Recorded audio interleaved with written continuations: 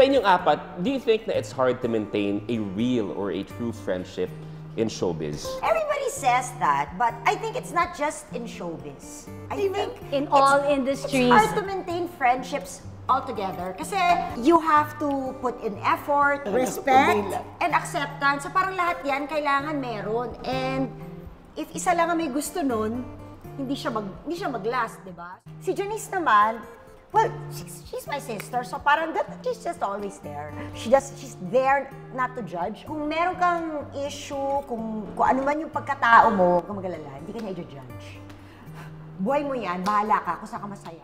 Like si Janice, parang that's what's endearing, in short. I mean, whatever, parang si Candy, gusto niya solusyonan lahat, pinagtatawanan lang namin, na naman siya, ganyan. Pero that's what's endearing about her as well. She's very thoughtful. She's always thinking about you. She's always thinking about how to help you with whatever problem you have. Like, Kaya nga solusyonan niya. So if I have something going on, or if I need something, she'll always find ways, kahit na the next day, nag-iisip pa siya kung paano niya solusyonan yung problema mo, na kahit na ang kailangan ko lang naman puting socks. Yung ganun, hahanap siya ng paraan. You know, we say these things. Yeah, of course. All in jest. Of course. That's also the things that we enjoy about each other. Di ba kasi you've learned to accept each other. You've all these years, yun yung masaya eh.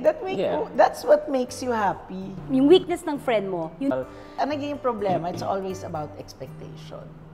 Kasi ang feeling mo, dapat ganito siya, ganito. And when she's not like that, nagbabago yung, talaga, ganyan pala siya. Diba? We're all human. Everybody has a good side and a bad side.